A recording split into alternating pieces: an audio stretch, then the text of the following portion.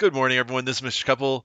This is the lesson for my IBHL Year 1 students. We're going to be talking today about equivalent resistance. So equivalent resistance is this idea that you can take complex circuits and make them simple by just replacing a whole bunch of different resistors with a single resistor. And you're probably wondering what the heck is a resistor, so I should probably explain that first.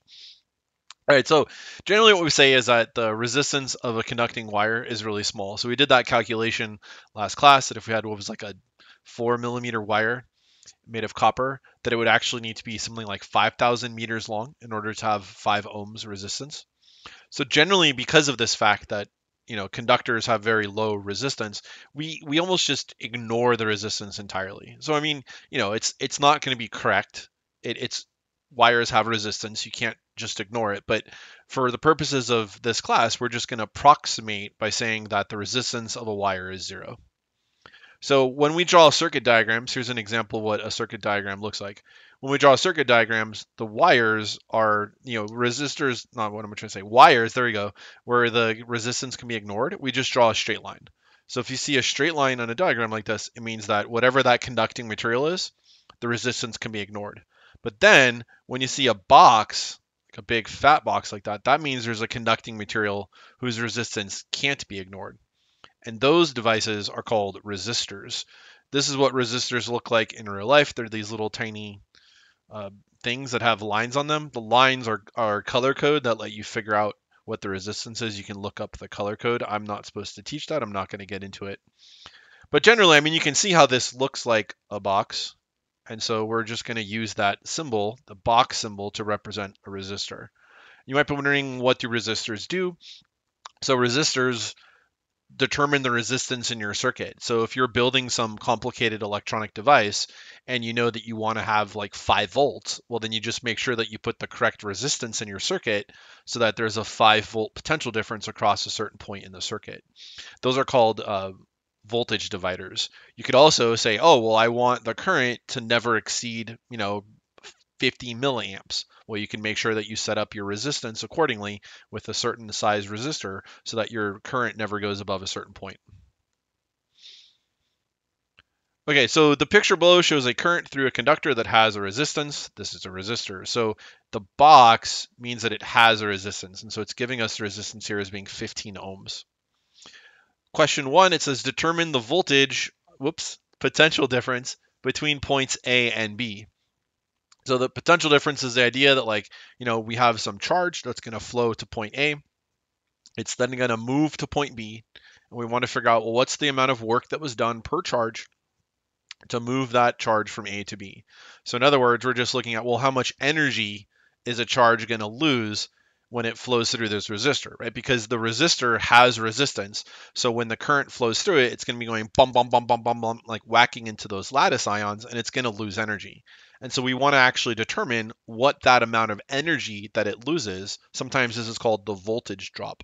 We want to determine that. Well, there's a very simple way to determine it, because the current and the resistance tells you what the potential difference is going to be. And that's just Ohm's law, V equals IR. So Ohm's law can be applied between any 2 points on a circuit. Pick any 2 points, V equals IR. So if we calculate it, V equals IR, the I is 5 amps, and the resistance is 15 ohms. And so we just have to do 5 times 15. Let's see, so 4 times 15 is 60, so another 15, that's 75. So there's a 75 volt potential difference between A and B. All right, so now what if instead of going between A and B, what if we look between B and C? So let's do that. Same thing, V equals IR. Okay, but this time, notice on our diagram, that's just a straight wire. So that means that, yeah, we'll still have 5 amps going through there, but the resistance on the straight wire is 0. And so that means that our potential difference is going to be 0. So what we say is that when current flows through a wire like this, we're going to approximate it as saying there's no energy loss. That's completely wrong. That's not how wires work. There is going to be a small amount of energy loss, but we're just going to ignore it because otherwise it'll make things a little bit more complicated than we want them to be in an introductory level course like this. Okay, question B, it says construct an expression for the power dissipated by the resistor. So we know we could actually solve this. We could figure out what the power being delivered to the resistor is, or like the amount of energy that the resistor is using per second. But I want to just derive an equation for this instead. And so we already have an equation for power. So do you guys remember what the power equation is? If you guys are listening, do you remember what we said power is equal to? Right over to the side. Someone say it. I've been talking too long. Power is equal to current times potential difference. You got it. Oh, I'm so proud of you, Alberto, for saying potential difference. It's so hard to do that. I always say voltage. So power equals current times potential difference. PIV is what I usually call that one. All right, but now notice I want to know the power in terms of I and R, not V. So if we know the current and we know the potential difference, boom, the power is really easy. But what if all we know is just I and R, like it says here? I mean, I guess we know the potential difference now because we just found it at 75 volts. But what if we just want to find it without having to calculate the voltage first? Well, the shortcut is that we can say, well, if P equals to IV and V is equal to IR, then we notice that we get this new equation which we can use, which says power is equal to I squared R. And that's a perfectly valid equation that you can use for a resistor. If you want to find the power that the resistor is going to be using or dissipating, then you can just take the current squared times the resistance. And we should be able to show that that works. So if we take the current, which was 5, and we square it, you get 25. And then the power would be 25 times 15. And so that's how we could calculate the power. We should get the same answer if we took current of 5 times 75. So 5 times 75 should be the same thing as 25 times 15. Oh, I guess I need that calculator after all. Hold on a second. Oh, you guys get to see my background screen there. Okay, let's see. So calculator. Okay, so what I was saying was 5 squared times, so the current squared times the resistance will give us the same answer as the current times the potential difference. 5 times 75. And so those are equivalent statements. So P equals IV is the exact same thing as I squared R. And while we're at it, I mean, we might as well just do another one also. Hey, my camera's gone. Okay. So we might as well also do, instead of substituting for V, we can substitute for I. So if P equals to IV, so instead of getting rid of the V equals IR, we can put in the I. And so we would say that I is equal to V over R from Ohm's law. So the current is equal to the potential difference divided by the resistance. And then that's going to get multiplied by the potential difference. And so we get a second equation, which says that you could also find the power by taking V squared over R. Depending upon the situation, depending upon the circuit, you're going to want to use one of these equations. So you'll either use P equals IV, which is generally the default one. But if you don't know the potential difference or the current, you could try using one of these other ones. So if you know the potential difference and you know the resistance, boom, V squared over R. If you know the current and you know the resistance, then you could use I squared R. It's just a shortcut. I mean, you don't have to do this. Like you could just use V equals IR and use P equals IV and just use them one then the other, or you can just use these two shortcut equations. Okay, I just wanted to mention that because I hadn't really talked about it yet. So I just talked about what a resistor is. So it's a device that creates resistance inside a circuit. We cleverly use this device to create the potential differences that we want between 2 points, special points in a circuit, or to regulate the flow of current in the circuit. So for example, if you guys ever seen those LED lights, like those little tiny lights, if you just were to take one of those and hook it up to a battery, it would blow up, it would burn out. So you have to always connect the resistor, and then that way it'll limit the current so the bulb doesn't get blown out. All right, let's see. So number 2, all right, there's 2 types of circuits. I'm just gonna have you guys stare at these for a second because I have to cough. Okay, I'm done. Electronic devices utilize complex configurations of resistors to regulate current and voltage. We are concerned primarily with 2 types of circuits, the series circuit and the parallel circuit. So hopefully you guys are a little bit familiar with these. You should be coming into this from 9th grade physics. So what I want to do is just give a qualitative overview of these circuits and just kind of understand what's going on from the perspective of current or charge and the perspective of energy or potential difference.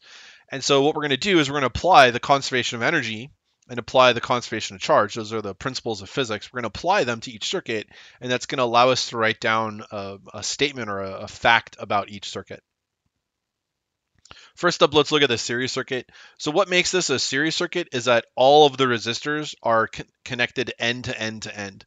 So if you're a current coming out of this battery, you're going to have to flow through this resistor and then flow through the next resistor and then flow through the next resistor before you can finally go back to the battery. So the current has to flow through every single resistor.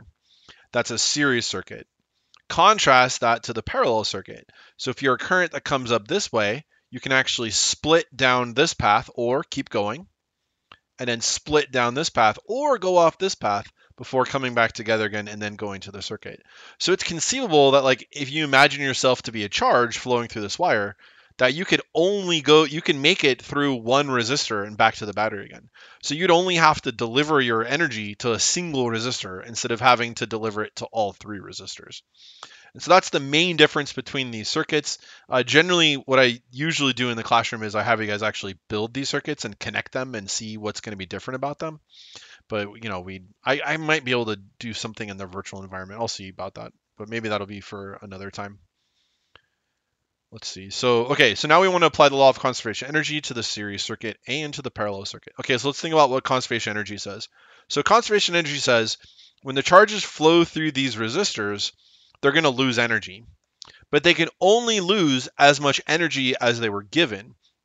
So if you imagine a charge, coming back to this battery, when it goes through the battery, it's going to gain potential. It's going to gain energy. So it's going to kind of get filled up. And then that charge will go out to the circuit, and it'll be here with all of its energy. It'll then pass through the first resistor, and it will lose some of its energy. It'll then go through the next resistor, and it'll lose some more of its energy until finally, after going through every single resistor, it has to be back to where it started from, which is to have no energy at all. So the way to think about this is just like, hey, if you're going to make it through a resistor, you're going to need to lose energy, and you can only lose as much energy as you have. So if we give a total potential difference from here to here of V, then the total potential difference across all three of these guys is going to have to be equal to V. So the expression that we write is to say that all of these potential differences across each resistor are going to add up to the total potential difference across all three of them. Hopefully that makes sense, but it's just the conservation energy idea. So you can't lose all the energy across the first resistor because then there wouldn't be any energy left to get through the next resistors. So you have to lose a little bit across the first one, a little bit across the second one, and a little bit across the third one so that all the energy lost is equal to the total that was given to it by the power source or by the voltage source. So the way we write this down for a series circuit is we say that V is equal to V1 plus V2 plus V3. And that's just simply conservation energy. Is like the potential difference or the energy lost across each resistor has to sum up, total up to the total energy that was given to them. Now, if you look at the parallel circuit though, so if you get filled up at the battery, if you're a charge and you get filled up and you reach this junction right here, you have your full charge. Well, you get to pick. Do you go this way or do you keep going? Well, I mean, whatever, it does whatever it does based on whatever path has less resistance, you're going to more likely to take that path. We don't know the resistances of these paths, but the point is, if a charge flows through this resistor, it's going to lose all of its energy because now it can go straight back to the battery. We usually call this the ground, like it's fallen down, it's like lost all its energy. And so notice that if the charge hadn't taken that path, it would go to the next one and it would still be full because all it did was pass down this wire. It didn't lose any energy going through that wire. And then again, it would go donk and it would drop down and lose all its energy. Or it could keep going to the next one, still be full, and then drop down and lose all its energy. So what we say then is just like, so basically the way to think about it is that this line up here, no matter where you go on this line, the charges have full energy. And then no matter where you go on this bottom line, the charges have lost all their energy. And so this is just, we can see that no matter how you connect between this high potential and this low potential, no matter how you connect the device across those two lines, it's going to have the same potential difference. Because at any point along this line, you have high potential, and at any point along the lower line, you have low potential. And so no matter how you connect the device between those two lines, it's going to have the same potential difference. And so we can write down this expression that says V, I'll do it in blue, V equals to V1 equals to V2 equals to V3. So in the case of the parallel circuit, no matter which branch you take, no matter which path you take, whether it's through the first resistor, the second one, or the third one, it's going to be the same potential difference. Hopefully that makes sense. It's a little bit confusing stuff when you're first learning it, but it's really important. This is what's going to form the basis of everything we do from this point forward. Okay, let's talk about conservation of charge. So I know I don't think I taught you guys this because I had to cut stuff out. Conservation of charge just says that charge can't be created or destroyed. So the net charge can't be created or destroyed is what I should say. You can, it's like if a little bit of positive charge gets created, a little bit of negative charge has to also get created to balance it out. If an object becomes positively charged, it's because it lost some negative charge. It's conservation of charge. So what conservation of charge says is no matter where you look at a circuit, so like if I look at this point here, then the amount of charge that's passing by per second has to stay the same. And if I look here, it has to stay the same. And if I look here, it has to stay the same. It has to stay the same. And the reason why is because there's only one path for that charge to take. It doesn't, however many charges pass by here. So if 3 charges are here, then 3 have to be here, and then 3 have to be here. So like, it's not like charges are suddenly gonna vanish. And so that's the conservation of charge idea, is that the same amount of charge per second is going to pass by everywhere on the same line. And since the series circuit only has one line, right, there's only one way for the current to flow, then no matter where you are on that path, you're going to see the same amount of charges passing by per second. So we would write this as I1, or I, the total I through the cell or the battery here, is going to equal to the current through the first resistor and the current through the second resistor and the current through the third resistor. That all these currents, they all have to be the same. But when you look at the parallel circuit, you notice that that's not the case. So this current here will come up, whoops, oh, I just dropped my pen. So the current from the battery will move up and it'll reach this junction right here. So we have current I coming in, but then current I1 is going to flow down this way, and then current I2 will flow down this way, and then current I3 will flow down that way. And so what you'll notice is the current is actually splitting.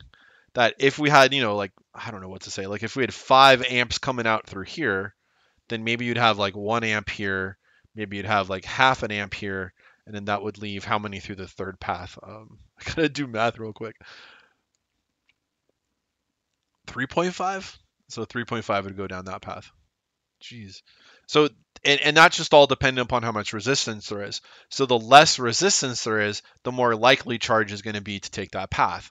So in this configuration, if these were the actual currents, then that third path would be the lowest resistance. So most of the charges are going to take that path. But the point is that whatever current goes into this point, the same amount of current has to come out of that point. And so you can see that we just need to add up all these currents to equal the total current that came in. And so that will give us the equation that I equals to I1 plus I2 plus I3. And those are the rules for parallel and series circuits. So the thing to notice is that in a series circuit, you have to sum the energy. In a parallel circuit, you sum the currents. And so that's the main difference. And then what's equal in a series circuit is they all have the same current. In the parallel circuit, they have the same potential difference. So we'd say they all have the same current. And then in the parallel circuit, they all have the same potential difference. Let's write it as PD. And if you can remember those rules, circuits are easy, super easy. You just have to remember these basic rules. And so I just tried to logically explain them to you guys from the basis of conservation of energy and conservation of charge, those fundamental principles of physics. So I'm going to pause at this point to get your thoughts on this, what questions you have for me, things like that. If anything wasn't clear, you should ask me now and I can re-explain it.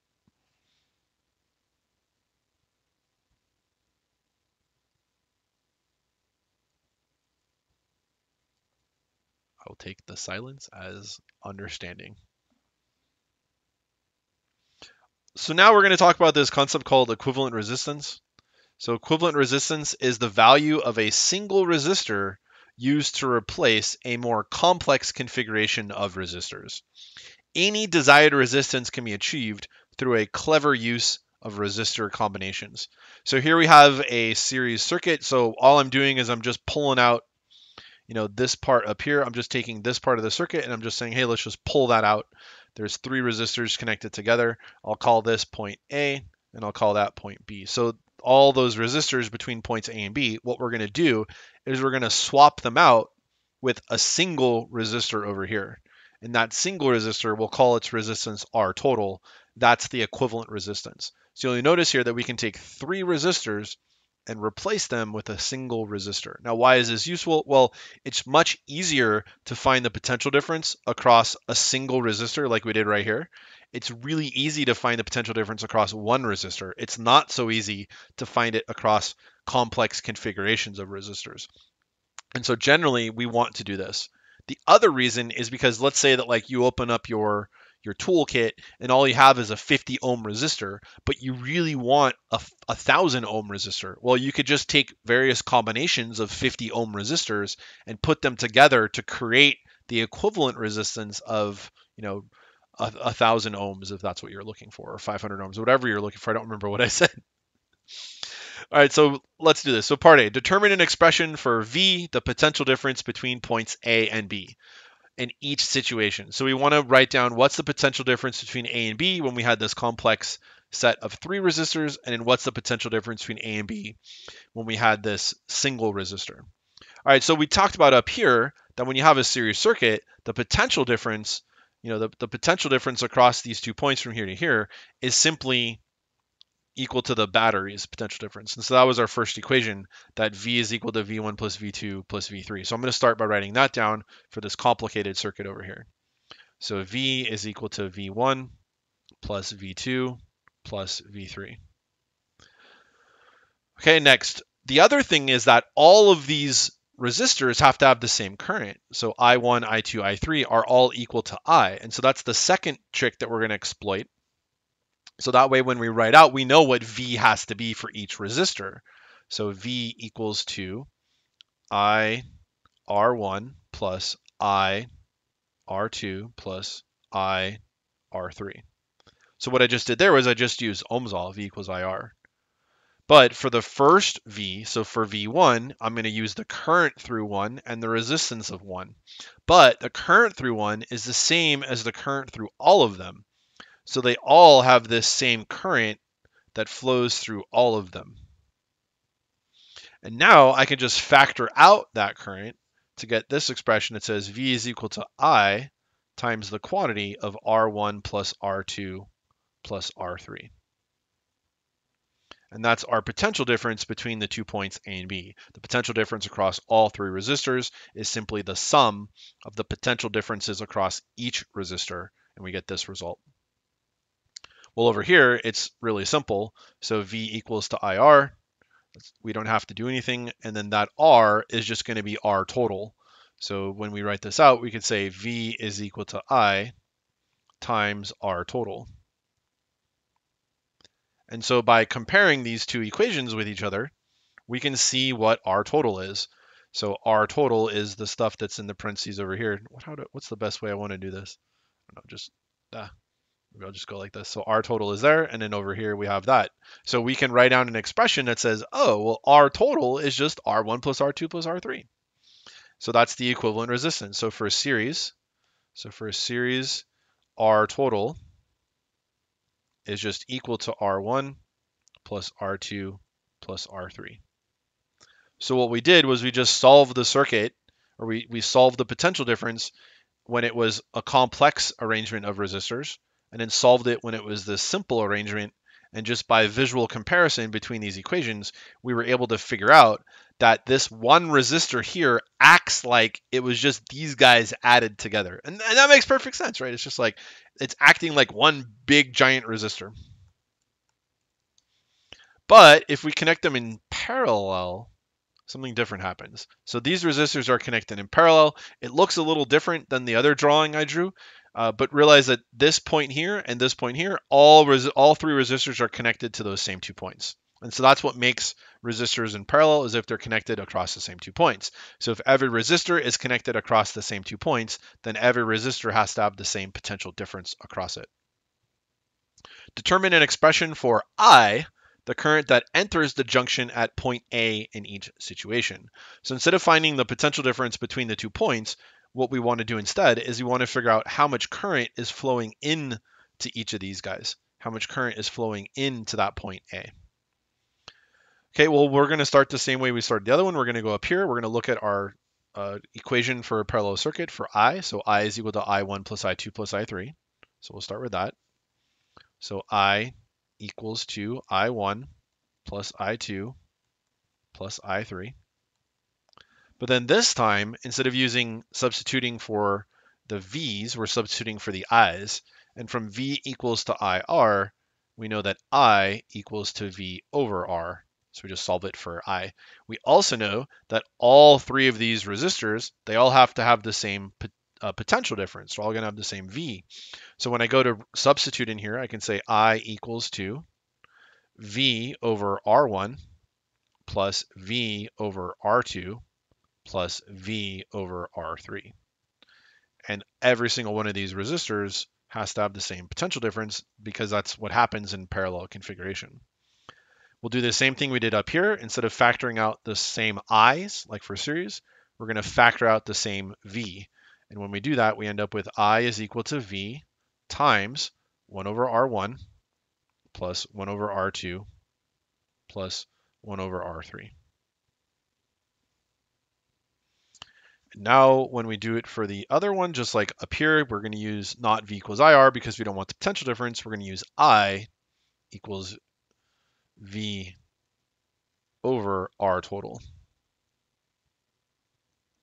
And then what I'm going to do is rewrite this, rearrange it a little bit so that it looks visually identical. So that way we can do the same thing we did up here where we visually compare them to each other. So I want these two equations to look the same. So that way I can just say, hey, I want to look at this part here and figure out what it's equivalent to in the other one. So I'm going to write it like this. I'm going to say that I is equal to V times 1 over R total. And that's the same thing, right? Division is multiplied by the reciprocal. It's the same process. And now by visual comparison, we can see that 1 over R total is equal to 1 over R1 plus 1 over R2 plus 1 over R3. And so that's our total resistance is 1 over R total is equal to 1 over R1 plus 1 over R2 plus 1 over R3. And then that's for parallel, equivalent resistance in parallel. I don't like to write the equation this way because it's kind of a disgusting, gross mess. Because usually what you're trying to do is you're trying to solve for R total. And so I think it's weird to have this as 1 over R. So what you can do is you can flip both sides, but then it looks horrible if you do that. So you would say that if I want to solve for what R total is, then R total would have to be 1 over this whole side here. So if I took this whole side and flipped it, and it took this side and flipped it, I'd end up with R total equals to 1 over R1 plus 1 over R2 plus 1 over R3. And that's more appropriate for what you'll typically be doing is you would plug in these R's. It looks gross though. So what we can do is we can use the fact, from math class, we know that something to the negative 1 is that thing, the reciprocal of it, right? So x to the negative 1 is just 1 over x. So over here, I'm going to rewrite this in my preferred way. This is not the IB preferred way. Like this won't be in the data booklet, but Mr. Keppel likes to do it this way. So I like to say that R total is equal to R1 to the negative 1 plus R2 to the negative 1 plus R3 to the negative 1. And then that whole thing to the negative 1. And so that 1 over the whole thing, that's the whole thing to the negative 1. And then each individual reciprocal is each of those individual to the negative 1 powers.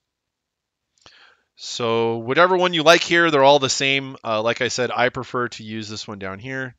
The main reason, I'll just show you guys real quick. So the reason I like to do that is because when you have a calculator out, so like let me just make up some random numbers for these. So let's say this guy is like 4, this guy is like 12, and this guy's 2.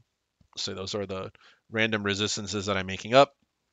So if I wanted to find the equivalent resistance of those guys, I would just go, all right, so I want to do quantity, open parentheses, 4 to the negative 1. Which one's negative 1? That one? 4 to the negative 1 plus 12 to the negative 1 plus 2 to the negative 1. And then just take the whole thing to the negative 1. And that will give me the equivalent resistance. So the equivalent resistance would be 1.2 ohms. All right, that's it, guys. I'm done with this video. So I'm going to upload. I haven't done it yet, but in a moment, I'm going to upload the Google Classroom file assignment. I'll just show you what that looks like. It's going to be some questions for you to answer like this. So I'm going to actually put some numbers to these problems and then have you actually solve them out with these numbers. Okay, and then that's it. This last one is a question I put on my test last year, so you guys can get a feeling for what like more complicated, challenging problems are.